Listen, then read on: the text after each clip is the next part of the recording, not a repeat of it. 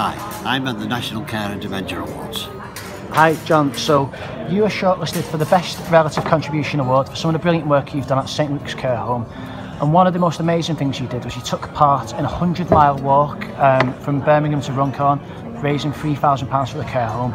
So tell us a little bit about that. Yeah, I wanted to do that in memory of my wife who died the previous year, and we thought it would be a good idea because St Luke's was so good to her and they've looked after me and my family ever since. I just felt as though I needed to do something to give towards anything they wanted to spend it on.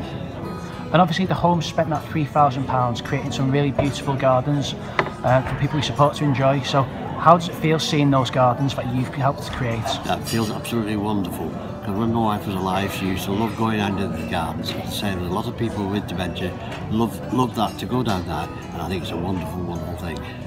And you still visit St Luke's every week, so tell us, why do you do that? I do that because it's home from home, and everybody treats me so well. I just feel like I can come home and I'll do anything to help them, any gardening or anything like that I can to help them sort of achieve what they want. And finally, John, how does it feel to be shortlisted at such a big event? It has come as a big shock, but I feel so proud that I have been. In fact, it's taken me all the time to believe it, quite honestly, but yes, I'm very proud. Congratulations, John, we're really proud of you too. Thank you very much.